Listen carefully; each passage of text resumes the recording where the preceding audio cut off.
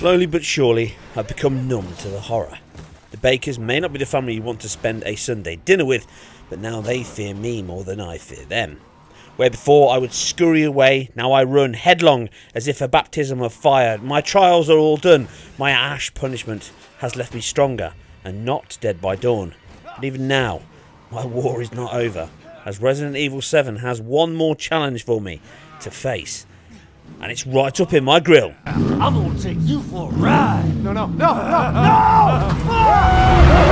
Now, VR was supposed to take off and flourish in the mainstream this year, but this has not happened due to many reasons outside of this video to cover. But one huge reason that will help its cause is Capcom's fine return to form here that fully supports a complete playthrough in VR. And this is far from an Infinite Warfare or Batman style tacked on extra. No, it is clear this has been carefully planned, tailored and designed with the format in mind. Encounters are changed slightly to cater for this view. Movement has been balanced to allow easy movement from minimal sickness, helped by an FOV option to reduce view, and this does actually help reduce those VR legs happening too soon. Sadly, the HDR mode is an obvious omission from this title, but with the headset not being able to display that functionality. But this is a minor sacrifice, and it does little to reduce what is an impactful experience for all that play it.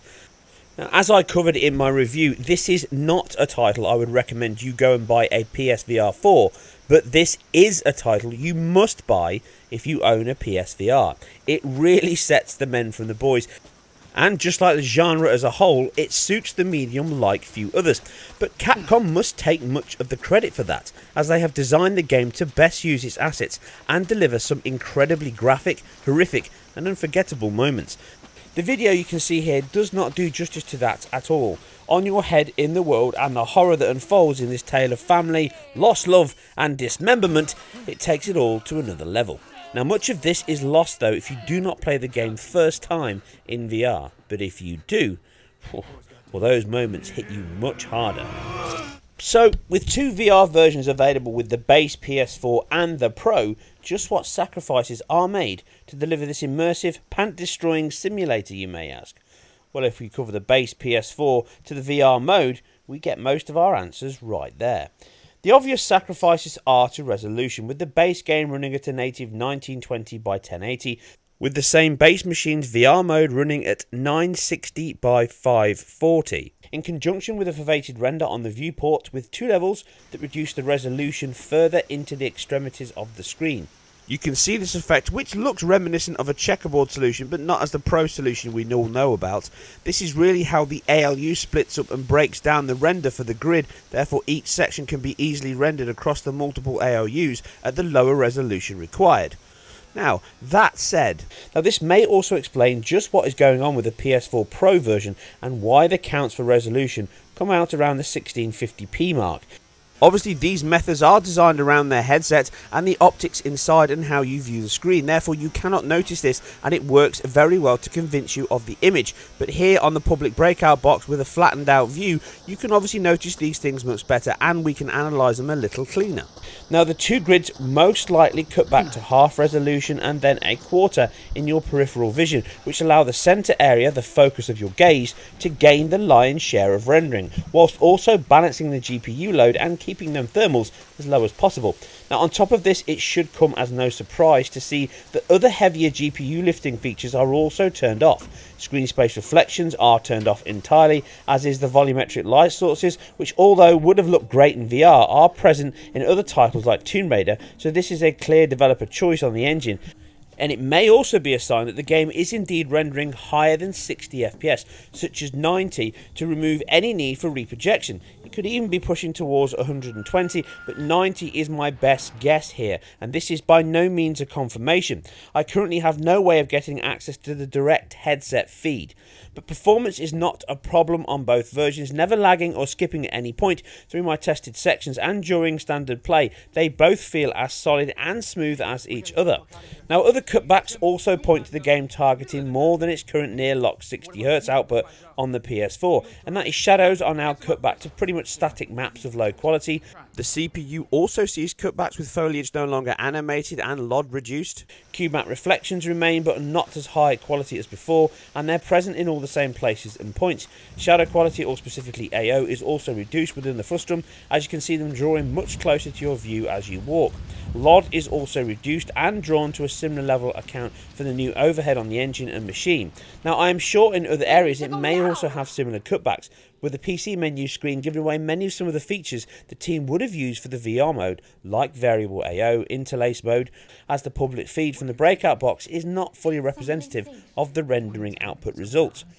But all the key areas of the game's impact are still present. Character models are as equally detailed, animated and lit across all the sections. Temporal AA is also not cooled, allowing it to smooth over the noisy sections of the action, but the signs of it here are easy to spot in VR, I feel.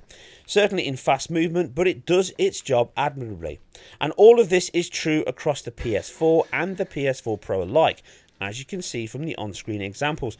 Now, compared to the base game, it is clear the cost that this VR mode has come at, and with some of the sacrifices hitting CPU and GPU, is the reason behind my thought process they are trying to target a native 90Hz here.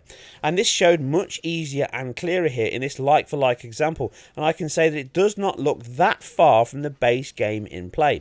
Not to say you cannot see the cutbacks, as the lighting does appear to be less dynamic in places and less precise, but not removed entirely. Bloom may be gone and self-shadowing may be reduced, but the tessellated water remains, as does the caustic reflections from the torch, all in VR. But the cutbacks here are true, including the bloom, but the shadows, the reduced animation in the scenery and the volumetrics all stand out as the most clear cutbacks the team had to make, but worthy cost for the price. So we come to the biggest single change between the two versions here, and mirrors the game itself on the base hardware. It delivers a clear boost here with removing the foveated view entirely, along with it rendering at a higher resolution. From a few pixel counts, I'm getting a native 1280 by 720 here, which may also be using the interlace mode, but I'm not entirely convinced of that at this point. But it's much harder to cover these sections with VR as I work through my methods on this. Now, as it stands, I lean towards the fact that it does not, but I do stand to be corrected by the devs or myself even at a later date. But it is clear the boost in clarity here is not something you can miss. As you don the headset, it is very clear, and a welcome one, that the game is rendering at a high resolution across the screen in the Pro mode. So, should you buy a Pro just to play the VR in this game?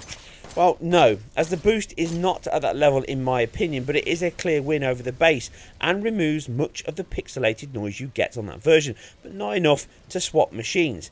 Everything else seems to run exactly the same between two versions, so that's the same shadow maps, the same cutbacks on volumetrics and screen space reflections, and everything else appears to be the same.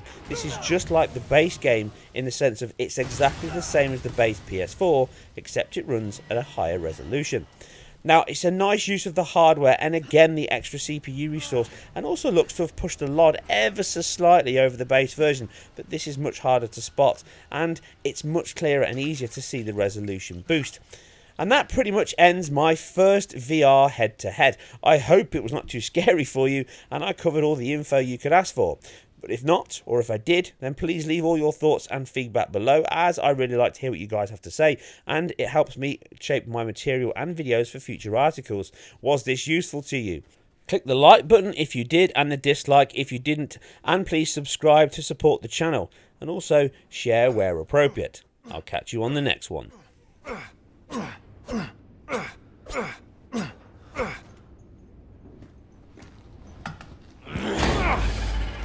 Do I have your attention, boy? You're about to see something wonderful. Oh, fuck!